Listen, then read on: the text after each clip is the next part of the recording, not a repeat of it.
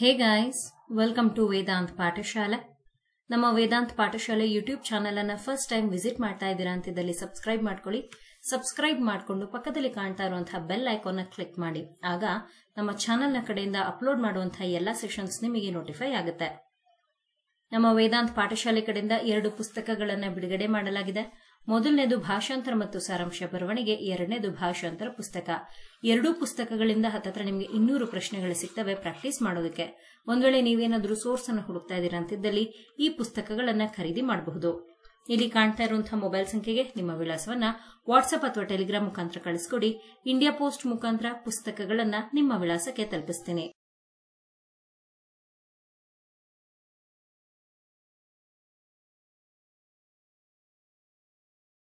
ಇವತ್ತಿನ ನಮ್ಮ PSI translation ನ ಸೆಷನ್ ನಲ್ಲಿ ನಾನು ಒಂದು ಇಂಗ್ಲಿಷ್ ನ ಪ್ಯಾರಾಗ್ರಾಫ್ ನ ತಗೊಂಡು ಬಂದಿದ್ದೀನಿ. ಹೀಗಿದೆ, ಏನಿದೆ ಅಂತ ಓದೋಣ.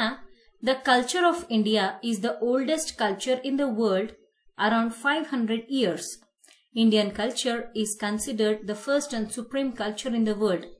There is a common saying about India that unity in diversity, which means India is a diverse country where people of many religions live together peacefully with their own separate cultures. ಹೀಗಿದೆ, ನೋಡೋಣ. ಇದ್ರ ಬಗ್ಗೆ ಇನ್ನಷ್ಟು ಮಾಹಿತಿಯನ್ನ ನಾನು ತರಗತಿಯಲ್ಲಿ ತಿಳಿಸ್ತಾ ಹೋಗ್ತೀನಿ. ನಮ್ಮ ಟೆಲಿಗ್ರಾಮ್ ಗ್ರೂಪ್ ಆದಂತಹ ವೇದಾಂತ್ ಪಾಠಶಾಲೆ ಇದಕ್ಕೇನು ಜಾಯಿನ್ ಆಗಿಲ್ಲ ಅಂತ ಇದ್ದಲ್ಲಿ ಜಾಯಿನ್ ಆಗಿ. ಇದೇ ಸೆಷನ್ ನ ಡಿಸ್ಕ್ರಿಪ್ಷನ್ ಅಲ್ಲಿ ನಾನು ನಿಮಗೆ ಲಿಂಕ್ ಅನ್ನ ಕೊಟ್ಟಿರ್ತೀನಿ. ಲಿಂಕ್ ಮೇಲೆ ಕ್ಲಿಕ್ ಮಾಡಿ ಜಾಯಿನ್ ಆಗಿ. ಇಲ್ಲಿ ಈಗ ಸದ್ಯಕ್ಕೆ ಪಿಸಿಗೆ ಸಂಬಂಧಿಸಿದ ಮಾಡೆಲ್ ಪೇಪರ್ಸ್ ಅನ್ನ ಶೇರ್ ಮಾಡ್ತಾ ಇದ್ದೀನಿ. ಅಂಡ್ ವೆರಿ ಶಾರ್ಟ್ಲಿ PSIಗೂ ಕೂಡ ಸಂಬಂಧಿಸಿದಂತಹ ಮಾಡೆಲ್ ಪೇಪರ್ಸ್ ಅನ್ನ ನಾನು ನಿಮ್ಮ ಜೊತೆಲಿ ಇಲ್ಲಿ ಶೇರ್ ಮಾಡ್ತಾ ಹೋಗ್ತೀನಿ. ಅಂಡ್ ಇವೆಲ್ಲವೂ ಕೂಡ ನಿಮ್ಮ ಪರೀಕ್ಷೆಗೆ ನಿಮ್ಮನ್ನ ಇನ್ನಷ್ಟು ಉತ್ತಮ ರೀತಿಯಲ್ಲಿ ತಯಾರು ಮಾಡೋದಕ್ಕೆ ಬಹಳ ಸಹಾಯವನ್ನ ಮಾಡುತ್ತೆ. ಕಲ್ಚರ್ ಅಂತ ಕೊಟ್ಟಿದ್ದಾರೆ. ಕಲ್ಚರ್ ಅನ್ನೋದನ್ನ ನಾವು ತಗೊಳ್ಬಹುದು ಸಂಸ್ಕೃತಿ, ಎಲ್ಲಿಯದ್ದು ಆಫ್ ಇಂಡಿಯಾ. ಇದನ್ನ ಭಾರತದ ಸಂಸ್ಕೃತಿ ಈ ರೀತಿಯಲ್ಲಿ ತಗೊಳ್ಬಹುದು. ಏನಂತೆ, oldest culture in the world ಅಂತೆ. ಓಲ್ಡೆಸ್ಟ್ ಅಂತಂದ್ರೆ ಅತ್ಯಂತ ಹಳೆಯ ಅಂತ ತಗೊಳ್ತಾ ಇದೀನಿ. ಅತ್ಯಂತ ಹಳೆಯ ಕಲ್ಚರ್ ಇಲ್ಲಿ ಆಲ್ರೆಡಿ ತಗೊಂಡಿದೀವಿ. ಸೊ ಸಂಸ್ಕೃತಿ ಅಂತ ಅದನ್ನ ಇಲ್ಲಿ ಬರಿತೀವಿ. ಎಲ್ಲಿ, ಇನ್ ದ ವರ್ಲ್ಡ್, ಪ್ರಪಂಚದಲ್ಲಿ ಈ ರೀತಿಯಲ್ಲಿ ತಗೊಳ್ಬಹುದು.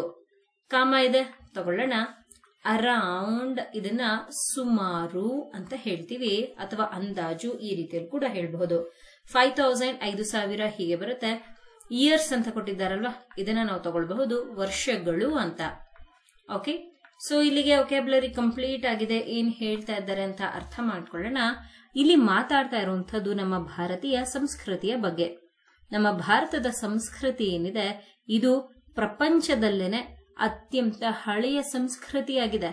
ಅದಕ್ಕೆ ಇಲ್ಲಿ ಇನ್ನಷ್ಟು ಮಾಹಿತಿಯನ್ನು ಕೊಡ್ತಾ ಹೇಳ್ತಾ ಇದ್ದಾರೆ. ಸುಮಾರು 5,000 ವರ್ಷಗಳ ಒಂದು ಸಂಸ್ಕೃತಿಯನ್ನ ಭಾರತ ಹೊಂದಿದ್ಯಂತೆ. ಆದ್ರೆ ಇಲ್ಲಿ ಅವ್ರು ಹೇಗೆ ಸಪರೇಟ್ ಆಗಿ ಅರೌಂಡ್ 5,000 years ಅಂತ ಕೊಟ್ಟಿದ್ದಾರೆ, ನಾವು ಹಾಗೆ ಅದನ್ನ ಬರಿಬೇಕು. ಹೇಗ್ ಬರಿತೀವಿ, 2 ಭಾಗ ಮಾಡ್ತೀವಿ. ವಾಕ್ಯಗಳನ್ನ ಭಾಗ ಮಾಡೋದಕ್ಕೆ ನಮಗೆ ಸಹಾಯ ಮಾಡುವಂತ ಈ ಪಂಕ್ಚುಯೇಷನ್ ನಮಗೆ ಸಹಾಯವನ್ನ ಮಾಡುತ್ತೆ. ಹೇಗೆ ನೋಡಿ, ಈಗ ನಾನು ಬರೆದು ತೋರಿಸ್ತಾ ಇದ್ದೀನಿ. ನೀವೇನಾದ್ರೂ ಬರಿತಾ ಇದ್ದೀರಾ ಅಂತಿದ್ದಲ್ಲಿ ನನ್ನ ಜೊತೆಲಿ ಬರಿಬಹುದು. ಭಾರತದ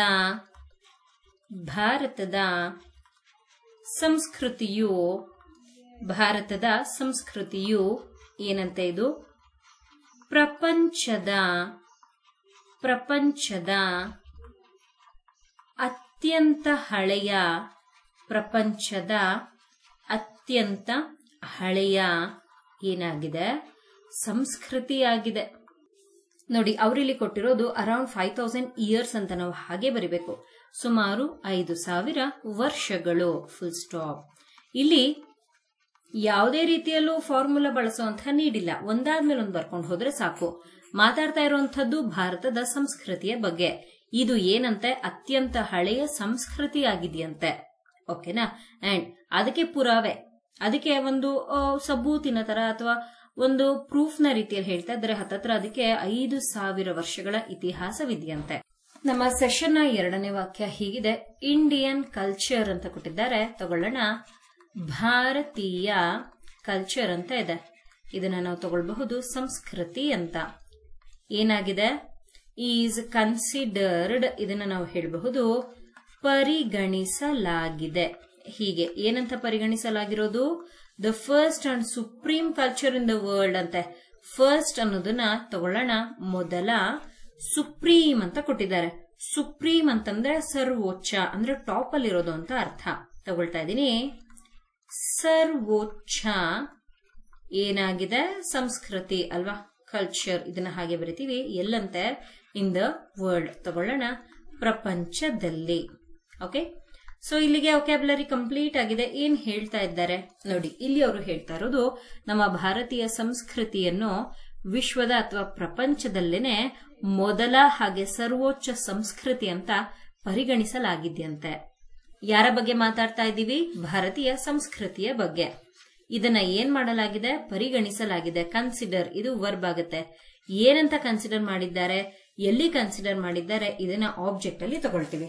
ಸೊ ಈಗ ಇದನ್ನ ಕನ್ನಡ ಭಾಷೆಗೆ ಬರೆಯೋದಕ್ಕೆ ಬಳಸುವಂತಹ formula subject plus object plus word. ಹೇಗ್ ಬರಿತೀವಿ ನೋಡಿ. ಈಗ ಇಲ್ಲಿ ನಾನು ನಿಮ್ಗೆ ಬರೆದು ತೋರಿಸ್ತಾ ಇದ್ದೀನಿ. ಭಾರತೀಯ ಸಂಸ್ಕೃತಿಯನ್ನು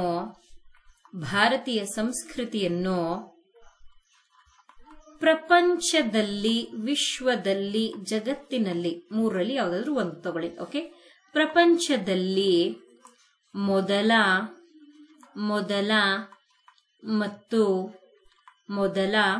ಮತ್ತು ಸರ್ವೋಚ್ಚ ಸಂಸ್ಕೃತಿ ಎಂದು, ಮೊದಲ ಮತ್ತು ಸರ್ವೋಚ್ಚ ಸಂಸ್ಕೃತಿ ಎಂದು ಏನ್ ಮಾಡಲಾಗಿದೆಯಂತೆ?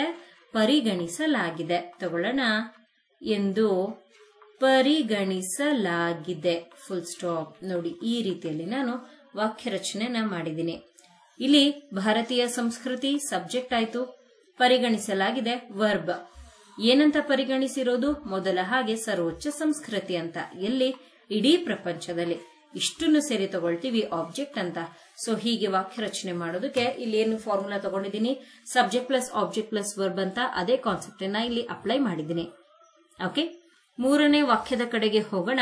ಅದಕ್ಕೂ ಮುನ್ನ ನಮ್ಮ ವೇದಾಂತ್ ಪಾಠಶಾಲೆ ಕಡೆಯಿಂದ PSI ವಿದ್ಯಾರ್ಥಿಗಳಿಗೆ ಉಪಯೋಗ ಆಗ್ಲಿ ಅಂತ PSI paper 1 full length course ಅನ್ನ ಮೇ 1ನೇ ತಾರೀಕಿನಿಂದ ಪ್ರಾರಂಭ ಮಾಡ್ತಾ ಇದ್ದೀನಿ. ಇದು ನಮ್ಮ 2023ನೇ 2ನೇ ಬ್ಯಾಚ್ ಆಗಿದೆ. ಇದರಲ್ಲಿ ನಾನು ನಿಮ್ಗೆ ಗ್ರಾಮರ್, ಟ್ರಾನ್ಸ್ಲೇಷನ್, ಪ್ರೆಸಿ ರೈಟಿಂಗ್, ಎಸೆ ಈ ಎಲ್ಲಾ ಕಾನ್ಸೆಪ್ಟ್ಸ್ ಅನ್ನ ಬೇಸಿಕ್ ಇಂದ ಹೇಳ್ಕೊಡ್ತಾ ಹೋಗ್ತೀನಿ. ಟೋಟಲ್ ನಿಮ್ಗೆ ಇದರಲ್ಲಿ 70 ಸೆಷನ್ಸ್ ಸಿಗುತ್ತೆ. ಹಾಗೆ ಪ್ರತಿಯೊಂದು ಸೆಷನ್ PDF ನೋಟ್ಸ್ ಕೂಡ ನಿಮ್ಗೆ ಅವೈಲಬಲ್ ಇರುತ್ತೆ. ಅಂಡ್ ಎಸ್ಸೆ ಅಂತ ಬಂದಾಗ 20 ಎಸ್ಸೆ PDF ಅನ್ನ ಪ್ರೊವೈಡ್ ಮಾಡ್ತೀನಿ. ಇದರಲ್ಲಿ ಕನ್ನಡ ಹಾಗೆ ಇಂಗ್ಲಿಷ್ ಎರಡೂ ಲ್ಯಾಂಗ್ವೇಜ್ ಅಲ್ಲಿ ನಿಮಗೆ ನಾನು ಎಸ್ಸೆನ ಪ್ರೊವೈಡ್ ಮಾಡ್ತೀನಿ. ಜನರಲ್ ಟಾಪಿಕ್ ಇರುತ್ತೆ, ಹಾಗೆ ಕರೆಂಟ್ ಅಫೇರ್ಸ್. ಈ ಎರಡೂ ಟಾಪಿಕ್ಸ್ ಕೂಡ ಇದರಲ್ಲಿ ಕವರ್ ಆಗುತ್ತೆ. ಒಂದು ವೇಳೆ ನೀವೇನಾದ್ರೂ ಮುಂಬರುವಂತಹ PSI ಪರೀಕ್ಷೆಯನ್ನ ಬರೀತಾ ಇದ್ದೀರಾ ಅಂತಿದ್ದಲ್ಲಿ ಈ ಕೋರ್ಸ್ ನಿಮಗೆ ಬಹಳ ಸಹಾಯವನ್ನ ಮಾಡುತ್ತೆ. ನಾನು ಈ ಒಂದು ಕೋರ್ಸಿಗೆ ತಗೊಳ್ತಾ ಇರುವಂತಹ ಒಟ್ಟು ಸೀಟ್ಸ್ 30. ಈಗ ಆಲ್ರೆಡಿ 16 ಸೀಟ್ಸ್ ಫಿಲ್ ಆಗಿದೆ. ಇನ್ನ ಉಳಿದಿರುವಂತಹ 14 ಸೀಟ್ಗಳಲ್ಲಿ ನೀವು ಕೂಡ ಒಂದು ಸೀಟನ್ನ ತಗೊಳ್ಬೇಕು, ಈ ಕೋರ್ಸಿಗೆ ಜಾಯಿನ್ ಆಗಬೇಕು ಅಂತಿದ್ದಲ್ಲಿ ಇಲ್ಲಿ ಕಾಣ್ತಾ ಇರುವಂತಹ ಮೊಬೈಲ್ ಸಂಖ್ಯೆಗೆ ಈ ಕೂಡಲೇ ನೀವು ಕರೆ ಮಾಡಿ ತರಗತಿಗಳಿಗೆ ಜಾಯಿನ್ ಆಗಬಹುದು.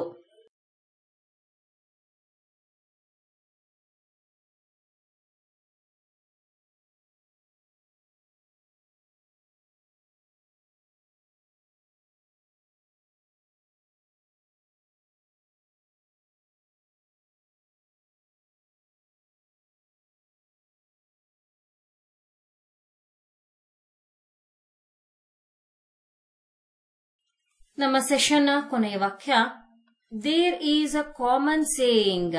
ಇದನ್ನ ಇದೆ ಅಂತ ತಗೊಳ್ತೀವಿ. ದೇರ್ ಈಸ್ ಅನ್ನುವಂಥದ್ದನ್ನ ಕಾಮನ್ ಸೇಯಿಂಗ್ ಅಂತ ಕೊಟ್ಟಿದ್ದಾರಲ್ವಾ. ಕಾಮನ್ ಸಾಮಾನ್ಯ, ಸೇಯಿಂಗ್ ಅಂತ ಇದೆ ಮಾತು, ಅಬೌಟ್ ಬಗ್ಗೆ, ಇಂಡಿಯಾ ಅಂತಿದೆ. ಇದನ್ನ ಇಂಡಿಯಾ ಭಾರತ, ದಟ್ ಅದು, ಯೂನಿಟಿ ಇನ್ ಡೈವರ್ಸಿಟಿ ಕೋರ್ಸ್ ಅಲ್ಲಿ ಕೊಟ್ಟಿದ್ದಾರೆ. ನಾವು ಕೂಡ ಅದೇ ರೀತಿಯಲ್ಲೇ ತಗೊಳ್ಬೇಕು. ಇದನ್ನ ನಾವು ಕನ್ನಡದಲ್ಲಿ ಹೇಳ್ತೀವಿ ವೈವಿಧ್ಯತೆಯಲ್ಲಿ ಏಕತೆ ಅಂತ. ಓಕೆ, ಮೀನ್ಸ್ ಅಂದರೆ ಇಂಡಿಯಾ ಅಂತ ಕೊಟ್ಟಿದ್ದಾರೆ, ಭಾರತ ಹೀಗೆ ತಗೊಳ್ಳೋಣ. Is a divorce country. Divorce ಅನ್ನೋದನ್ನ ವೈವಿಧ್ಯಮಯ ಅಂತ ಹೇಳ್ತೀವಿ. ಸೊ ಇಲ್ಲಿ ಆಲ್ರೆಡಿ ವೈವಿಧ್ಯತೆ ಅಂತ ತಗೊಂಡಿದೀವಲ್ವಾ, ಅದೇ ರೀತಿಯಲ್ಲೇ ವೈವಿಧ್ಯಮಯ ಅಂತ ಬರ್ತಾ. ಇದನ್ನ ವಾಕ್ಯದಲ್ಲಿ ಬರೆದು ತೋರಿಸ್ತೀನಿ. ಕಂಟ್ರಿ ದೇಶ, where people of many religions, wear ಅನ್ನೋದು ಎಲ್ಲಿ, ಬಟ್ ಇದು ವಾಕ್ಯದಲ್ಲಿ ಬರೋದಿಲ್ಲ. ಜನರು ಮೆನಿ ಅನೇಕ, ರಿಲಿಜನ್ಸ್ ಅಂತ ಕೊಟ್ಟಿದ್ದಾರೆ, ಇದನ್ನ ಧರ್ಮಗಳು ಅಂತ ತಗೊಳ್ಳೋಣ. ಧರ್ಮಗಳು ಲೀವ್ ಟುಗೆದರ್ ವಾಸಿಸುತ್ತಾರೆ. ಓಕೆ, ವಾಸಿಸುತ್ತಾರೆ, ಟುಗೆದರ್ ಜೊತೆಯಲ್ಲಿ, ಒಟ್ಟಿಗೆ, ಎನಿಥಿಂಗ್ ಇಸ್ ಓಕೆ, ಜೊತೆಯಲ್ಲಿ ಅಂತ ತಗೊಳ್ತಾ ಇದ್ದೀನಿ. ಪೀಸ್ಫುಲಿ ಶಾಂತಿಯಿಂದ ಅಂತ ತಗೊಳ್ಬಹುದು. ವಿತ್ ಜೊತೆಗೆ, ಇದನ್ನೇ ಇಲ್ಲೂ ಕೂಡ ತಗೊಳ್ತೀವಿ. ದೇರ್ ಅವರ, ಓನ್ ಸ್ವಂತ, ಸಪರೇಟ್ ಇದನ್ನ ನಾವು ಹೇಳಬಹುದು ಪ್ರತ್ಯೇಕ. ಕಲ್ಚರ್ಸ್ ಅಂತ ಕೊಟ್ಟಿದ್ದಾರೆ. ಈಗ ಆಲ್ರೆಡಿ ನಾವು ಹಿಂದಿನ 2 ವಾಕ್ಯದಲ್ಲಿ ಬರೆದಿದ್ದೀವಿ. ಕಲ್ಚರ್ ಸಂಸ್ಕೃತಿ, ಕಲ್ಚರ್ಸ್ ಸಂಸ್ಕೃತಿಗಳು ಅಂತ ಬರುತ್ತೆ. ವಾಕ್ಯದಲ್ಲಿ ಅದನ್ನ ನೋಡೋಣ. ಬಹುಶಃ it seems lengthy but this is very easy. There is a common saying, ಒಂದು ಸಾಮಾನ್ಯವಾದಂತಹ ಮಾತಿದೆಯಂತೆ. ಯಾರ ಬಗ್ಗೆ? ನಮ್ಮ ಭಾರತ ದೇಶದ ಬಗ್ಗೆ. ಏನದು? ಯೂನಿಟಿ ಇನ್ ಡೈವರ್ಸಿಟಿ, ವೈವಿಧ್ಯತೆಯಲ್ಲಿ ಏಕತೆ ಇದೆ. ಹೀಗಂದ್ರೆ ನಮ್ಮ ಭಾರತದ ದೇಶದಲ್ಲಿ ವೈವಿಧ್ಯಮಯವಾಗಿರುವಂತಹ ವಿಷಯಗಳನ್ನ ನೋಡಬಹುದು. ಅದು ಲ್ಯಾಂಗ್ವೇಜಸ್, ಭಾಷೆಗಳಿಗಿರಬಹುದು, ಫುಡ್, ಆಹಾರಗಳಿಗೆ ಸಂಬಂಧಿಸಿದ್ದಿರಬಹುದು, ಫೆಸ್ಟಿವಲ್ಸ್, ಅನೇಕ ರೀತಿಯಲ್ಲಿ ಹಬ್ಬಗಳು ಅಲ್ವಾ. ಇದನ್ನೆಲ್ಲ ಸೇರಿಸಿ ಅವರು ಹೇಳ್ತಾ ಇರೋದು ವೈವಿಧ್ಯಮಯ ದೇಶ. ಅಂಡ್ ಇಲ್ಲಿ ಜನರು ಅನೇಕ ಧರ್ಮಗಳನ್ನ ಪಾಲನೆ ಮಾಡ್ತಾರೆ. ಹಾಗೆ ಶಾಂತಿಯುತವಾಗಿ ಜೀವನವನ್ನ ಪ್ರತ್ಯೇಕವಾಗಿ ಅವ್ರಿಗೇನ್ ಬೇಕೋ ಆ ರೀತಿಯ ಸಂಸ್ಕೃತಿಗಳನ್ನ ಪಾಲನೆ ಮಾಡ್ತಾ ವಾಸವನ್ನ ಮಾಡ್ತಾ ಇದ್ದಾರೆ. ಅದನ್ನ ಅವರು ಇಲ್ಲಿ ಹೇಳಿರೋದು. ಮೊದಲಿಗೆ ಆ ಕಾಮನ್ ಸೇಯಿಂಗ್ ಏನು, ಇದನ್ನ ಫಸ್ಟ್ ಬರೀತೀವಿ. ಇದು ಮೊದಲನೇ ಭಾಗ. ನಮ್ಮ ಭಾರತ ಅನ್ನುವಂಥದ್ದೇನು? ಇದೊಂದು ವೈವಿಧ್ಯಮಯ ದೇಶ. ಇಲ್ಲಿ ಯಾರು ವಾಸಿಸ್ತಾರೆ? 2ನೇ ಭಾಗ. ಹೇಗೆ ವಾಸಿಸ್ತಾರೆ? 3ನೇ ಭಾಗ. ಇದನ್ನ ಈ ರೀತಿಯಲ್ಲಿ ಭಾಗ ಮಾಡಿಕೊಂಡು ಬರಿಬೇಕು. ಹೇಗೆ ಬರೆಯೋದು ನೋಡಿ, ನಾನೀಗ ಬರಿತಾ ಇದ್ದೀನಿ. ವೈವಿಧ್ಯತೆಯಲ್ಲಿ ಏಕತೆ. ವೈವಿಧ್ಯತೆಯಲ್ಲಿ ಏಕತೆ ಎಂದರೆ ಹೀಗಂದ್ರೆ ಏನು? ಭಾರತವು ಎಂತಹ ದೇಶ? ವೈವಿಧ್ಯಮಯ ದೇಶವಾಗಿದೆ ಅಥವಾ ದೇಶವಾಗಿದ್ದು. ಈ ರೀತಿಯಲ್ಲೂ ಕೂಡ ತಗೊಳ್ತೀವಿ. ಇದೊಂದು ಸ್ವಲ್ಪ ನೀಟಾಗಿ ಬರಲಿಲ್ಲ, ಬರಿತೀನಿ ಇನ್ನೊಮ್ಮೆ. ವೈವಿಧ್ಯಮಯ ದೇಶವಾಗಿದೆ, ಇಲ್ಲಿ ನೋಡಿ ವೇರ್ ಅನ್ನುವಂಥದ್ದನ್ನ ಎಲ್ಲಿ ಅಂತ ಪ್ರಶ್ನೆ ಮಾಡ್ತೀವಿ. ಬಟ್ ಇಲ್ಲಿ ಈ ರೀತಿಯಲ್ಲಿ ತಗೊಳ್ತೀವಿ. ಇಲ್ಲಿ ಅಂದ್ರೆ ನಮ್ಮ ಈ ಭಾರತ ದೇಶದಲ್ಲಿ ಅನೇಕ ಧರ್ಮಗಳ